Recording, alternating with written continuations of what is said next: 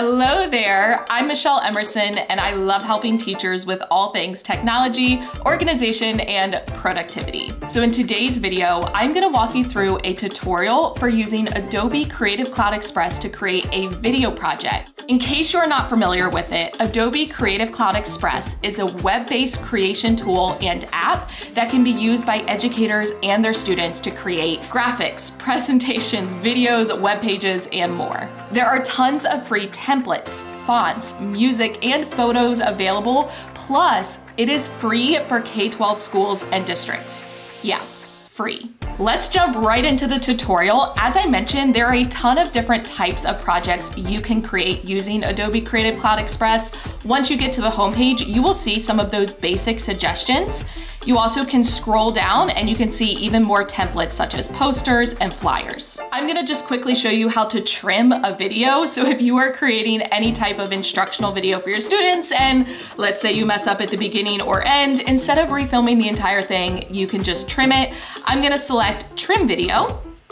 Another window is going to pop up. I can then drag and drop a video or browse. I'm gonna go ahead and use a screen recording that I have on my computer. So once I've selected that screen recording, it is now going to upload. Then I can just drag the bar at the bottom in order to trim the video, or I can type in an exact time that I want the video to start and end.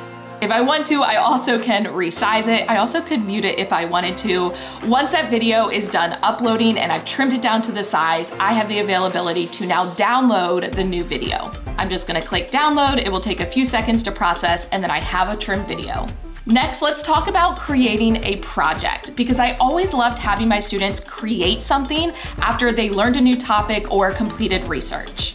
I always wanted to give my students choices, and Adobe Creative Cloud Express is perfect for that because there are so many different types of projects students can create.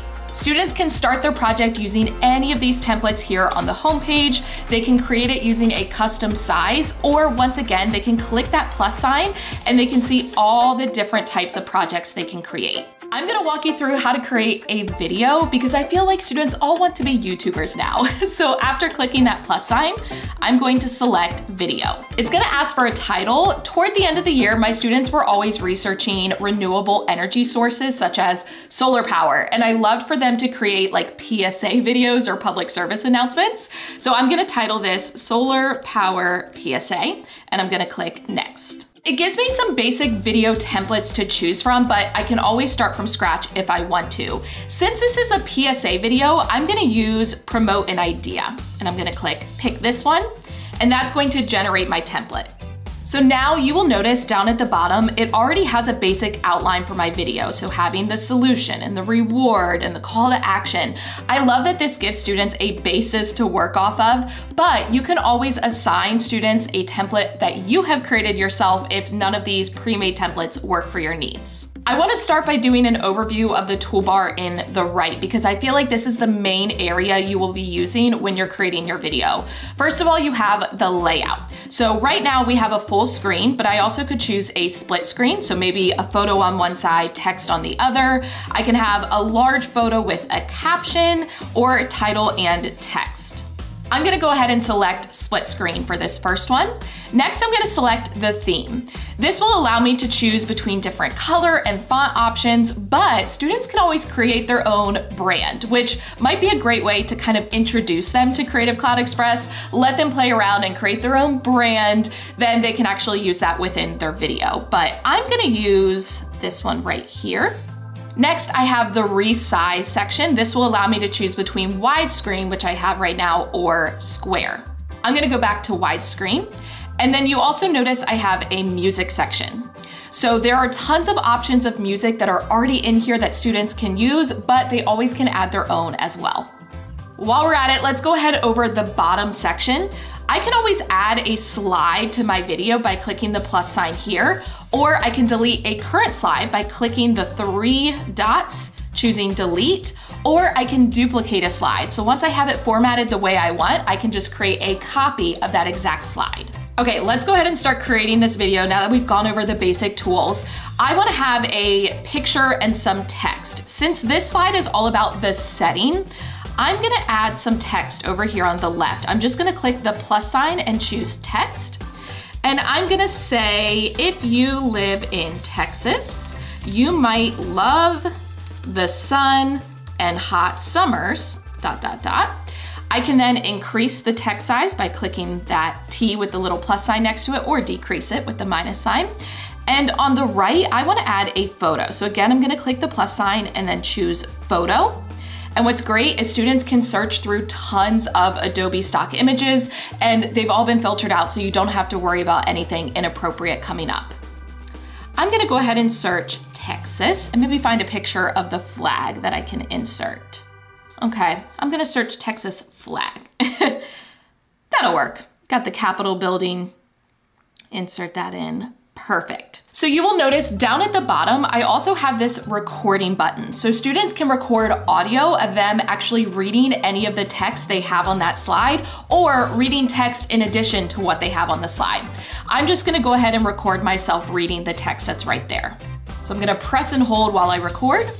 If you live in Texas, you might love the sun and hot summers.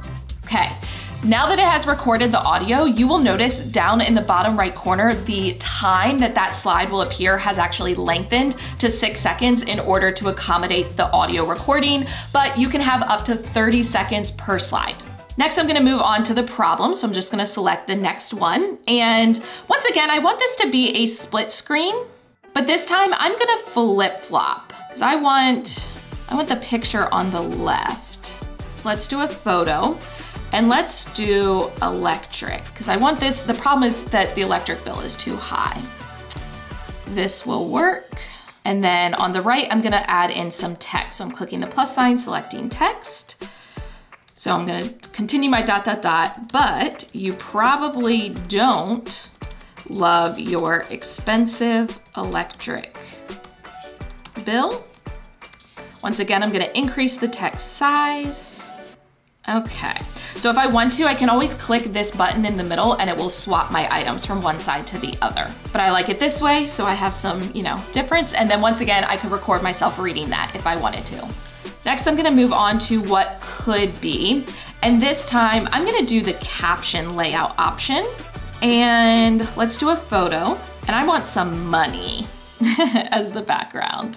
That will work. And now I'm gonna click the plus sign and I'm gonna type in my text.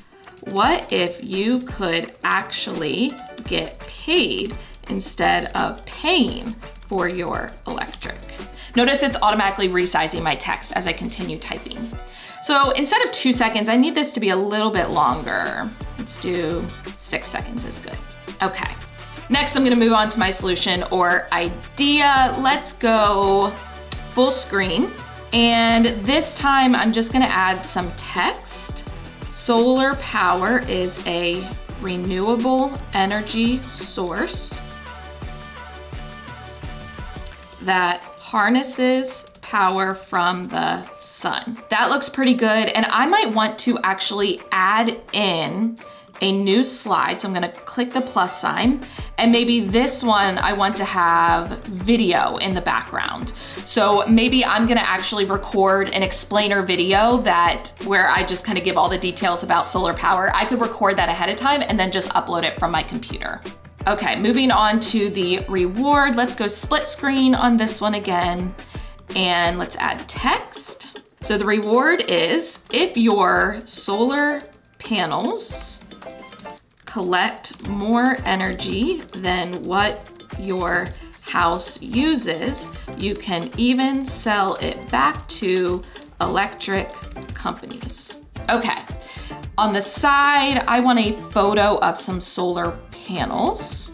So I'm gonna type in solar panels. Perfect, let's do this one.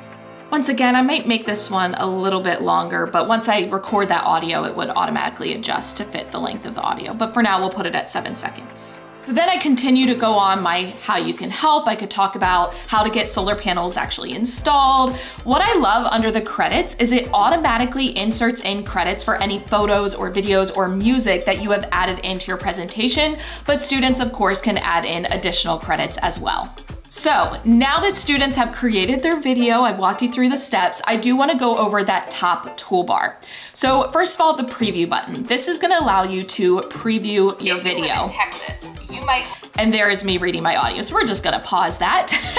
From here, once I have previewed it, I have the availability to share or download it, but I'm gonna go ahead and exit out because those buttons are in the top toolbar as well. If I click on share, I can publish the video. I can invite specific people to view it. So this is a great way for students to share it with you. They can just invite you through their email. I can send it to Google Drive. I can share it to Google Classroom or share it to Microsoft Teams. Let's say you're using a different LMS and maybe it's not integrated with Adobe Creative Cloud Express. Students can always go to publish. Then students have the availability to actually create a link for their video, which they then could share on any LMS. Also, students can always download it. So if you click download, it will take a few seconds to a few minutes, depending on how long the video is, and students could then upload that MP4 file to any LMS. This is where students could enter in your email address to invite you to view it, or they can always invite in other group members if this is going to be a group project. The last thing I do want to show you is that these projects are saving automatically. So you don't have to worry about losing your work. At any time, you can always come back to the home page, click on projects, and you will see any projects that you have created listed there. You can always go back in and edit them.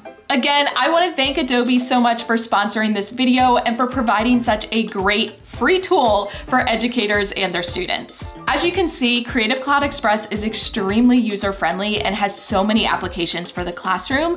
Again, it is free for K-12 schools and districts, so I will provide a link for the Getting Started guide so you can create an account. If you enjoyed this video, please give it a thumbs up. Go ahead and hit the subscribe button and notification bell so you do not miss any future videos. As always, thank you for watching. I love you so much. Don't forget to put your positive pants on, and I will catch you in the next one.